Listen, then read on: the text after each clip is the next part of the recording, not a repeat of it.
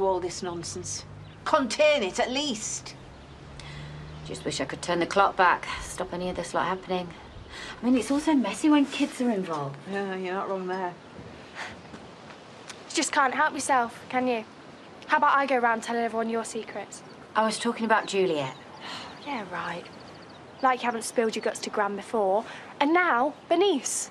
An hour I was on the phone trying to calm her down. Don't call her that, she's your mum. And she has a right to know what's been going on. You should listen to her. Yeah, well, maybe I would have told her if she wasn't on the other side of the world. And as for Mum, I don't really think she deserves that title anymore, do you? Gabby. She doesn't mean it. I've only got one mum round here. Think we all know who that is? Well, thanks for your support. You could have said something. Bernice might not be the mother of the year, but at least... And make it 3 against 1. Kim would love that. The perfect welcome home present. She's got a point. So what are you going to do from now on? A nodding dog routine? Well, maybe. But there's no point us all being at each other's throats, is there?